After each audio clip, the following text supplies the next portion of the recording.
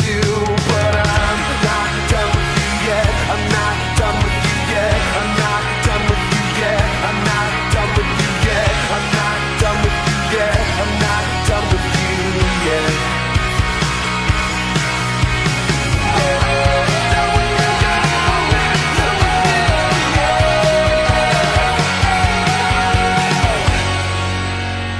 Good morning, Harvest Ridge. You are still Harvest Ridge wherever you are, in your house, in your car, maybe sitting on a beach somewhere watching online, people around the world. Thank you for joining us today. It's a privilege to bring God's Word to you. And I have a message today, I believe, that's straight from God. But before we get all carried away with the good stuff, there was a guy who drove past me on a tractor yesterday, and he yelled, "The end of the world is here." I knew him. It was Farmageddon. Yes, Farmageddon. Anyway, you'll get it later. All right. Hey, our verse is from Philippians. We're in Philippians chapter 2 today. So if you got a Bible, follow along with me. Philippians chapter 2, we're going to, it's a little different preaching to just a screen. So I tell you what, here's what I'd like you to do. I'd like you to act just like you're here.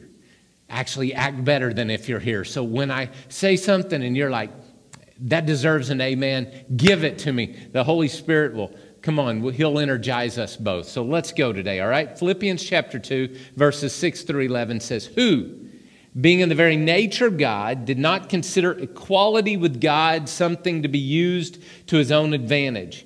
Rather, he made himself nothing by taking the very nature of a servant and being made in human likeness and being found in appearance as a man, he humbled himself by becoming obedient to death, even death on a cross. Therefore, God exalted him to the highest place and has given him the name that is above every name, that at the name of Jesus, every knee would bow in heaven and on earth and under the earth, and every tongue confess that Jesus Christ is Lord, to the glory of God the Father." Could we pray and ask God to bless this message today? Jesus, I pray that today you would speak to our hearts as we hear your word spoken. God, I pray that you would reach across distance and time and space to wherever each person is listening to this message. And today you would declare Jesus as Lord. There is something about the name of Jesus. Every knee will bow, every tongue will confess. And I pray that today as we look into that great truth, that we would understand that you are God and you have a way of calming our fears when we trust in you. In the name of Jesus, amen. So do you ever wonder if this Jesus stuff is real? Anybody ever wonder that? I feel that way sometimes. I question that. As a matter of fact, I believe it's pretty accurate stuff. One day, my dad lived to be 81 years old, 82 years old, his 82nd birthday. And the year before he passed away, my dad, who had served Jesus for over 70 years of his life, was sitting with me one day and said, "Am I going to go to heaven?" A guy who'd been faithful to Jesus his entire life, following Jesus his entire life. He lived the kind of life you're supposed to if you're a follower of Jesus. And this man had questions about whether or not he was going to make it into heaven. Man, can you imagine that feeling? How can a guy that has so faithfully walked with Jesus have those kind of issues and doubts and struggles? And the answer is very real. Pain causes people to act and think in ways that are not normal. You know, that's the reason there's no toilet paper in any of the stores, because pain causes people to act and think in ways that are not normal. And in moments of great pain or uncertainty, anxiety or hardship, these are the moments that it's easy to forget the very things that ground us and hold us faithful and hold us stable. In these moments of pain, we begin to focus on the pain instead of focusing upon the facts that have held our lives stable. This perfect example. Pain causes you to focus on the pain. A couple years ago, my wife was playing softball. It was actually the night before the 10th anniversary of Harvest Ridge Church. And she was our only piano player, and she was supposed to play piano the next Sunday morning. It was Saturday night. We were playing a softball game, and she laced a shot in the outfield. I mean, just knocked the soup out of the ball. And she's running, and she's going to second base. And I have no idea what came into her brain, but she decided, I'm going to slide. Now, there was a problem. The week before, it had been rainy, so there was a mud puddle right in front of second base. So when she went to slide, the leg that bent underneath her got caught in the mud, and there was a massive crack. And she rolled over, and she's holding her leg, and it was at a weird shifted angle, dangling down, and she popped it and held it back upright. And as she's doing this, I realized there was a problem, because I haven't heard my wife be short with anybody probably in my entire life. She's just so nice. And some guy came over and said, let's just pick her up and get her off the field, and we can keep playing. And Robin said, you touch me, you die. Well, maybe not quite that drastic, but it was almost that drastic. Because this woman who would never offend anybody in that moment of pain was so intent on being focused on the pain. You see, what do you do when your world's turned upside down? How do you live through the anxiety and the stress of it all? How do you do this?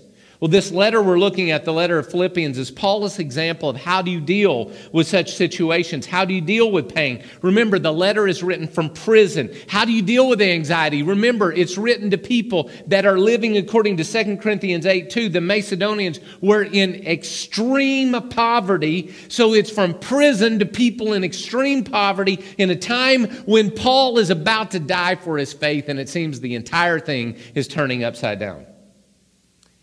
Yet Paul uses the word joy in the letter of Philippians, this 4 chapters. He uses the word joy 16 times in an attempt to share how you can live joyously in the middle of an anxious time. Because there's a way to maintain your foundation and your joy in the middle of crisis and strife and anxiety. So this passage today is I will say it's the anchor upon which the rest of the truth of the entire letter rests. And it's a hymn. It is a hymn that was sung, and we'll look at the hymn in a couple of minutes. But let's look, first of all, there are 3 declarations made in this hymn about Jesus. And let's look at the first one. The first one is that Jesus is God.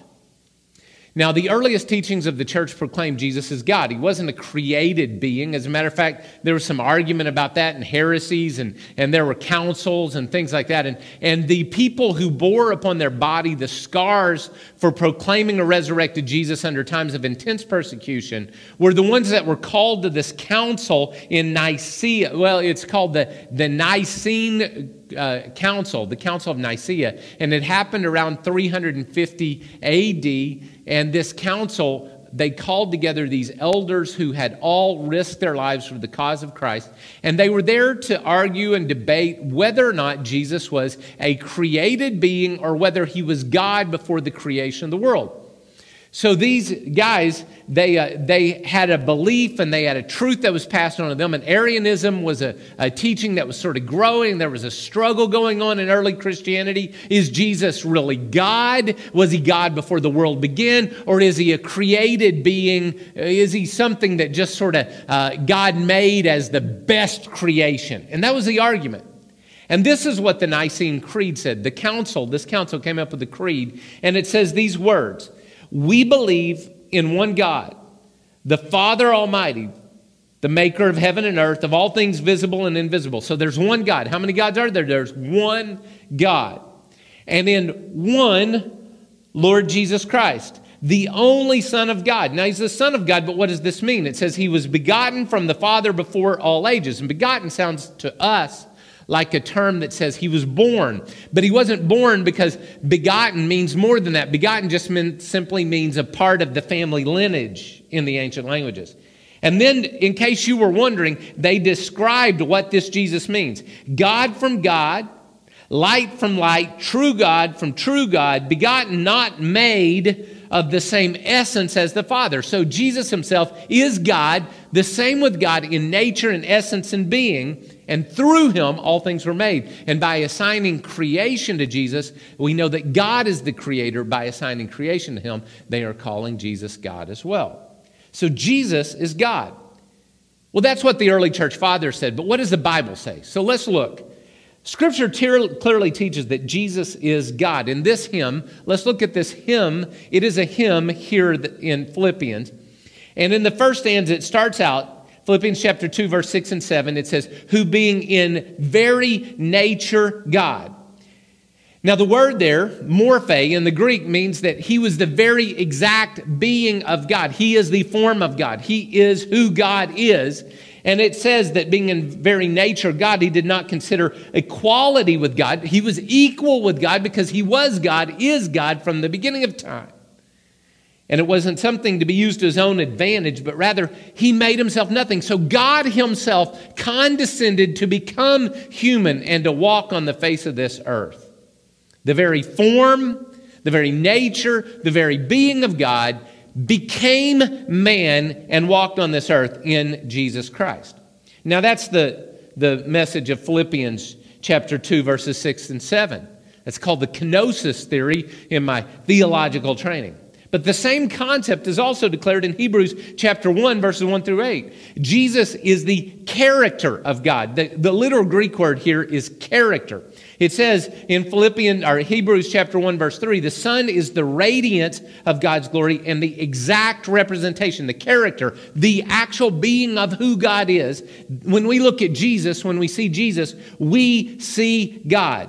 He is the exact representation of his being, sustaining all things by his powerful word. Now, God commands as well in this passage, as if Jesus being equal with God and the representation of God isn't good enough. In this passage, God commands that Jesus be worshiped. Look at it. It's in Hebrews 1:6. And again, when he brings his firstborn into the world, he says, firstborn, by the way, is not birth. It's firstborn means preeminence. The word there in the Greek speaks of not of birth, but of lineage, of being a part of the family, and the first in the family. When he brings his first into the world, he says, notice what he says, let all the angels worship him. Now, why is this important? Because God commands that Jesus be worshiped. How does this mean Jesus is God? Well, Matthew chapter 4, verse 10, listen to what Jesus said. He said, away from me, Satan.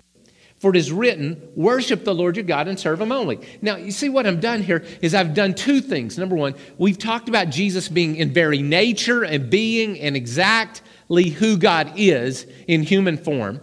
And then we talked about the fact that Jesus is to be worshiped by angels, but yet Jesus himself said that only God is to be worshiped, but yet he received worship. You can read about it in John chapter 9. Jesus also received worship there. One more thing. You say, why does it matter? Let me tell you why it matters. The other day I was talking to a young man who's a good young man, and I like him a lot. But he thinks Jesus is just some created being. And if Jesus is just some created being, then that means when he died as a sinless sacrifice to end the covenant of the law, it didn't end because God didn't die. But if Jesus is God, then we don't have to live under the fear and the bondage of the covenant of the law. Jesus as God matters. One more thing. John 1:1. In the beginning was the Word, and the Word was with God, and the Word was God. You see that right there? The Word was God. So who is this Word? John 1:14, the Word became flesh and made his dwelling among us. So Jesus is the Word, and we know that Jesus is God. Now, these things matter because a proper understanding of who Jesus is means that we have a proper understanding of how he interacts with our lives. Jesus is God. Can I give you one more passage? All right. I could do this for hours, but I'm going to give you this final one. In Exodus 3:14, God said to Moses, God's name is, I am who I am.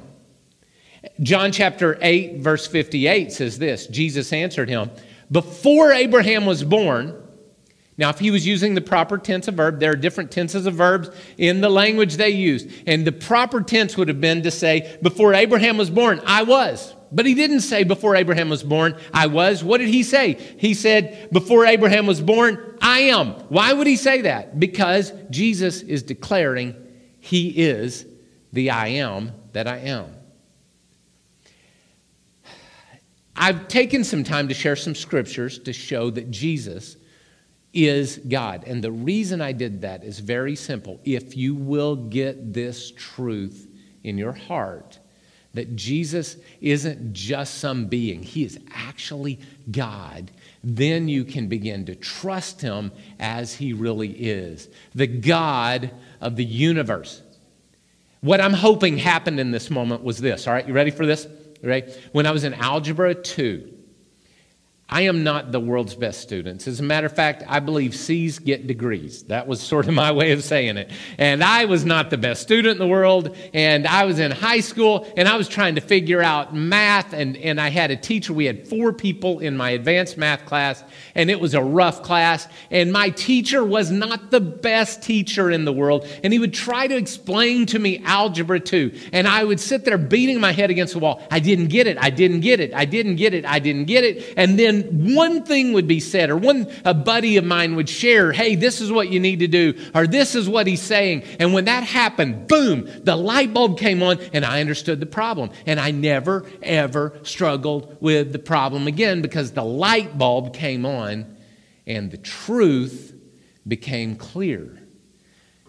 And I'm praying today that the truth would become clear in your heart, that Jesus is God, the maker, the creator, the sustainer of the universe. All right, there's a second truth here, and it's that Jesus is Lord. Now, this passage is actually an early church hymn. So what I want to do is we're going to put up on the screen, we're going to put this passage up of this hymn that we just read as our text today. We're going to read it in a strophed form. Now, strophed means ABC, ABC, ABC. Each ABC is a strophe. And what I want you to see is there's a nature of condescension. There's a nature of Jesus coming down, the lowest point of his coming down, and then his ascension back up into glory. Him leaving glory, becoming a human, and then his ascension back into glory. And we want to do this to declare that Jesus is Lord. There are a couple things I need to say about this hymn before we jump into it too much. First of all, this hymn in Philippians chapter 2, 6 through 11 has rhyme, rhythm, and meter. What that means is it's not only organized in pattern, but it's got rhythm to it, it's got meter to it, it's got rhyme to it. That means this is a song. It was meant to be sung. And we know from letters to like Pliny in the early 1st century that there are the church met together to worship by singing hymns to Christ as to a God. And I quote the letter from Pliny. So this is a hymn that Paul had probably taught the people of Philippi when he planted the church in AD 50. So AD 50, just 20 years from the death, burial, and resurrection story of Jesus, there is a hymn that is in such format and style as to do this. So let's look at it. Now, strophe, let's look. A, who being in very nature with God. B, did not consider equality with God. C, something to be grasped. So this one's talking about who God was in heaven and how he's beginning to condescend. And then A, he made himself nothing, took on the nature of a servant. C, being made in human likeness. And then A, and being found in appearance as a man, he humbled himself to death and became obedient to death. So here is God, Jesus in heaven. He is God, and he begins to take on the nature of humanity and come down and eventually died. And then, even death on the cross. We'll come back to that in a second. And then A, therefore God exalted him to the highest place and gave him the name that is above every name, that at the name of Jesus, every knee would bow, in things in heaven and on earth and under the earth, and every tongue confess that Jesus Christ is Lord, and back to the glory with God the Father and to God the Father. You notice how this hymn is about Jesus coming down and being humble, but yet when you're humble and you do what God wants, God raises you regardless of the situation. So there's an ancient template here I want you to see as well. One more thing. Where it says in this passage, in heaven and on earth and under the earth. I know because I was reading a book on Roman history a couple of couple years ago, and as I was reading this book, I came across this line, and it says, "Hear Jupiter, hear Janus, hear all you gods in heaven." Now, this is a Roman war. This is a Roman war declaration. This was how they declared war. They said, "Hear the gods," and they said, "The gods in heaven and on earth and under the earth." And those are the exact words. Aren't those the exact same words we read in this hymn? You see, what's going on here is whoever penned this hymn in worship to Jesus was saying that Jesus, by coming down from heaven to become a man, had declared war on the powers of darkness in this present age. Somebody ought to say amen right there. Because Jesus declared war on the powers of evil and darkness and sin and oppression. And it says in this passage, he not only declared war on them, but he won. I'm about to get all fired up. Y'all better stick with me. Let's go. Come on. 2 rounds with the devil. Here we go. And I won't win because I'm good. I'd win because Jesus has already won. So here's this song. And it's a song he taught them. And it's a song that's got in the center what is the lowest point of Jesus' condescension coming down to earth. The lowest point is death on a cross. But what he did with the death on the cross is he declared himself Lord by defeating the powers of darkness. Listen to me, Christian. If you're a follower of Jesus, God did not call you to resort living, but to warfare. And part of the reason that we lose so many fights and we give in to anxiety and tension is because we think we're in it to be comfortable when God called you to fight. And I've talked to people that have fought wars, and they'll tell you that wars are not comfortable. Wars are not easy. They're dangerous. They hurt. But when you fight to win. And God tells us in the scriptures that Jesus came down, died on a cross, but he was resurrected in power, and he wins. And because he wins, we win too. And it says at the very end there, to the glory of God the Father. To the glory of God the Father. You see, God will get glory no matter how bad and how dark the dissension is, no matter how tough the situation is, then no matter what the anxiety or the stress or the pain or the lack that you're going through, no matter how deep the valley gets, you're not only going to come out of it, but God's going to get glory through it. Because Jesus wins. Because Jesus is Lord. Real quick story from my childhood. Jesus is Lord. We used to play a game when I was a kid. We had a cellar out behind our house, and the cellar was where we'd go when the storms would hit in Oklahoma. But, you know, we'd go on the cellar, and I remember we got some boxing gloves, and it was called the Victor of the Cellar, you know. We would put our boxing gloves on, and it was a square cellar top, and it was elevated at one place about this tall, and the other side there was a slope off, so it was about that tall. And what we do is we get there and we box. Me and the neighborhood boys would have a boxing match, and the one who left the cellar top was the loser, but the one who either outboxed or outpunched or outlasted the other one, that was the one that was the victor. And that's what we did when we were kids. You know, we'd box on top of that until somebody fell off or got pushed off or got knocked off. The victor. Things on heaven, things in earth, and things under the earth all lose to Jesus because he is the victor. Jesus is the Lord. Last of all, Jesus is our example. I could use an amen from somewhere. Somebody shout amen anyway. All right. Jesus is the example. Jesus is our example is the last of all. Literally, Philippians 2:5, leading up to this great hymn, tells us this. It says, in your relationship with one another, have the same mind as Christ Jesus. How do you have joy in the middle of anxiety? How do you win? When you have the same mind as Jesus. And what was his mind?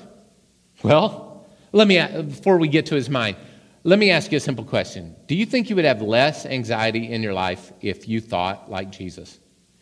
I was reading a devotion this past week, and you know, Jesus is asleep in the boat. He told them, get in the boat, let's go to the other side of the lake. He gets in the boat, falls asleep. The waves come, they're crashing over, and by the way, you may get wet in the boat, but if Jesus said you're going to make it to the other side, you're going to make it to the other side. You may be wet, but you're going to get there. You may be soaked, you may be scared, but if Jesus said you're going to get there, you're going to get there. And they're like all scared, and they're like, oh, Jesus, when you wake up? And Jesus gets up and says, wind, wave, shut up. Calm. You see, a lot of us want the moment where Jesus says, wind, wave, shut up. But real faith comes in the moment when Jesus said, go to the other side. Jesus said, you can make it. Jesus said, you're a victor. Jesus said to overcome. He says that, and the real faith comes in when you stick to what he said, even though the circumstances look like they're out of control. Would you live a little more peaceful life if you thought like Jesus? Would you live a little bit more peaceful life if you actually thought like Jesus? You thought, it doesn't matter if I condescend, no matter how low it goes, because God's going to elevate and God will get the glory. Thought like Jesus. So how else did Jesus think? Well, Philippians 2, 3, and 4. Do nothing out of selfish ambition or vain conceit. Do you know why we have so much trouble? I'll tell you why we have so much trouble. Because we got a lot of selfish ambition. We want what we want, when and how we want it. And we've got vain conceit. We want our pleasure and our good times. But Jesus said, no, Jesus didn't do that. He did nothing out of selfish ambition or vain conceit. Rather, in humility, he valued others above himself. He wasn't looking to his own interests, but also to the interest of others. So I'm going to ask you a very simple question. Do you think you'd be more at peace if you acted like Jesus? I think you'd be more at peace if you thought like Jesus, but would you be more at peace if you acted like Jesus? If you actually considered other people sometimes and not just your own thoughts and your own feelings. I had a story, I'm not going to tell you the story, it doesn't matter, but I did something kind for somebody the other day, and man, did it put a smile on my face. How about in this time where everybody around us is losing their loving minds? How about if you say a nice word for somebody? You say thanks to the person behind the counter when you get your gas or something like that, and you say thank you for serving today. Everybody I've said that to smiles. How about if you find something and you be kind? Maybe you prepare some food and take it to a neighbor. I don't know, what can you do? Be kind. Maybe call somebody that's been quarantined for a while. Be kind. Because Jesus didn't look for his own selfish ambition, but for the interest of others. And study after study after study after study in this world shows the same thing. You ready for this? That when you serve somebody, your joy level goes up. All right. Last of all, let's conclude. Let's land this plane. Y'all ready? Let's land the plane. This whole series is about how to overcome the anxiety that tries to cripple us. And we become anxious when we don't think and we don't behave like Jesus. And our text is a reminder that Jesus is God. That means he's in control. Jesus is Lord. That means he wins. And it's also a call for us to start thinking like him. In this letter, Paul's going to do this over and over and over and over and over again. This is what he's going to do. You ready? He's going to call us to remember the blessings that Jesus has given us. And by thinking about the positive things, you can't dwell on the positive and the negative at the same time. And by dwelling on the positive things, our attitude will be filled with joy in the middle of crisis. So I want you to back all the way up to Philippians 2, 1 and 2. And you ready? This is what he says. Therefore, if you have any encouragement from being united with Christ, if any comfort from his love, if any common sharing in his spirit, if any tenderness and compassion, then make my joy complete by being like-minded, having the same love, being one in spirit and one mind. We'll talk about that maybe a little bit more next week, but I want you to see that he encourages you to think positive thoughts, to remember the positive things.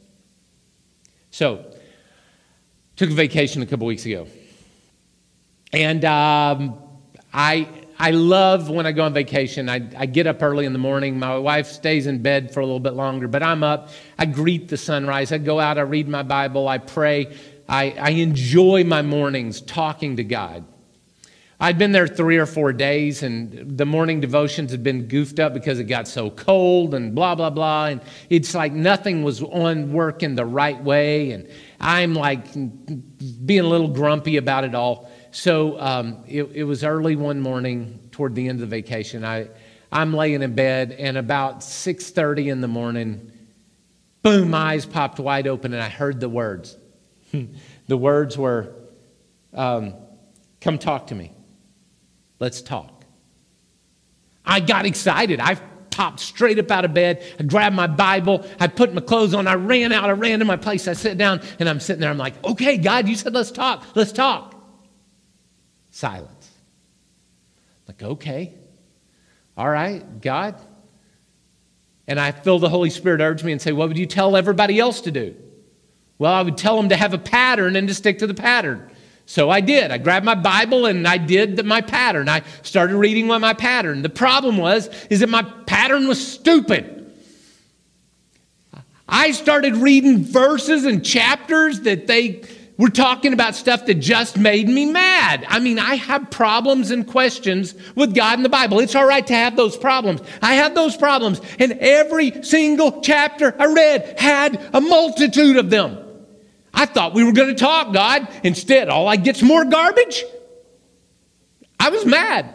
Oh, I was mad. I finally finished my Bible reading, and I'm sitting there. I'm now getting a little pouty. I'm like, God, I thought we were going to talk. I thought you were going to say something good. I thought this was going to be awesome. You could hear the crickets. Nothing. No encouragement, no move of the Spirit, no pleasant emotions, nothing. I'm just sitting there praying the same old prayers, the same old way. Have I ever felt like that? So it wasn't a real good day. Started wrong. My expectations were goosebumps and joy and answers to my prayers. And what did I get? Problems and silence. Now, a little later that day, I'm reading a book. It's a great book. You should read it. It's called Sitting at the Feet of Rabbi Jesus. And I'm reading this book, and wouldn't you know, the answer to my morning prayer hits me in the face like a punch, like I've never gotten from anybody. And it said this. I'll read you the quote. This is exactly the kind of evidence that too many Christians accept as the final truth about much more important matters, such as answered prayer, God's judgment, Christ's forgiveness, and salvation. And here's the line that got me. It said, the only person they consult is themselves, and the only experience they evaluate is the most recent 10 minutes. Man, when I read that, it was just boom, right in my face. Because here's what happened. I wanted God to be awesome in this moment. And in this moment, I only encountered a problem. And what do you do when you're wanting encouragement and all you get is more struggle? How do you stay joyous in the middle of that? How do you stay joyous when you're not only quarantined, but now they're cutting your income? How do you stay joyous when maybe your family isn't acting right? How do you stay joyous? Here's how you do it. Right here. You stop thinking about this 10 minutes and you recount. Do you have any comfort or any encouragement from Christ? Any compassion, any joy, any tenderness? Have you ever experienced anything from God? Just get out of the past 10 minutes and go back and recount. Turn your mind towards the blessings you have received instead of living in the moment of difficulty you have at this moment. You see, I was there when the check arrived miraculously that paid the bill to the penny. I was there when I was healed and I didn't expect anything to happen, but God healed me anyway. And I was there when God healed the lady that was never supposed to walk again, and she's still walking today. I was there when the heroin addict got free and now lives free and now plays in our worship band. I was there when God spoke and the answer came in the middle of the crisis, and I knew we were going to make it. And I was there when God provided, when God showed up again and again and again. And the way to stay grounded is to remember that Jesus is God and Jesus is Lord, and He sets us the example not to think about us, but to press on toward the prize of the high calling in Christ Jesus.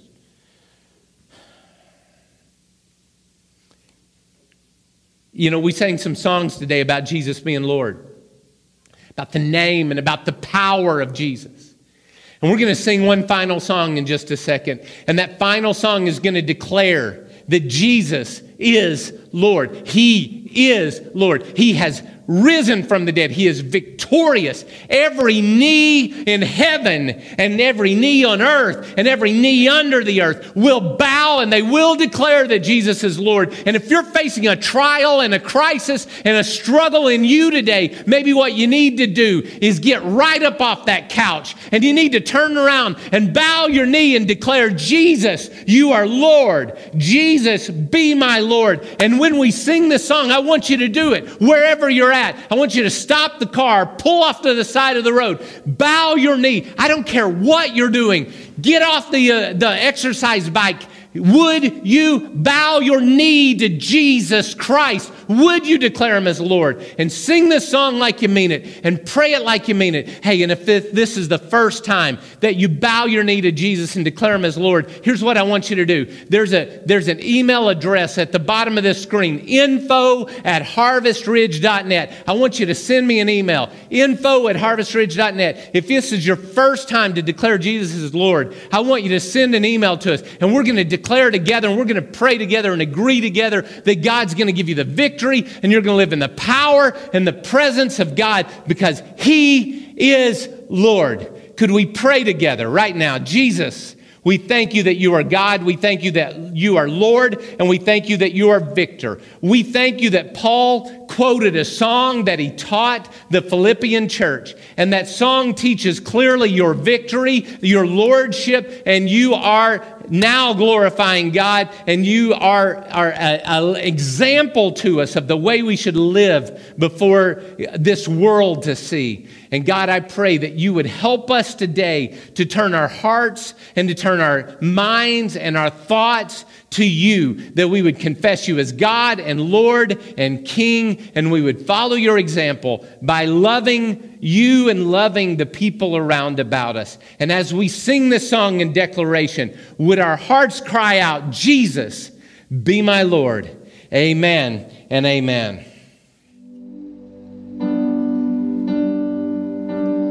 He is Lord.